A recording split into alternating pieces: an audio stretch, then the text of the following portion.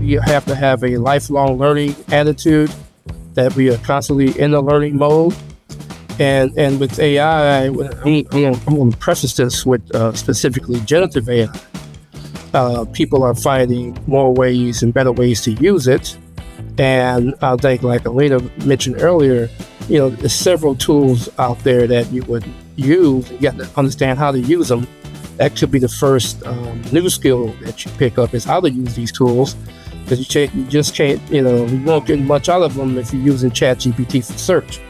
So, it's a combination of these tools. You have to know what the different LLMs bring to the table, what's the difference between Gemini, Claude, and ChatGPT, what they do best, and use those tools. So that's a learning opportunity there.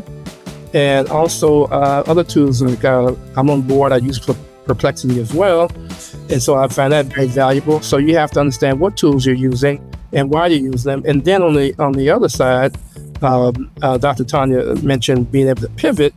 You have to have some manner of subject expertise in what you're doing to be able to ascertain if the AI is actually delivering the knowledge that you need, and that is correct. Because as we know, these tools tend to get things wrong. So you need to have understanding of what you're doing to know what is correct. You can use it properly. So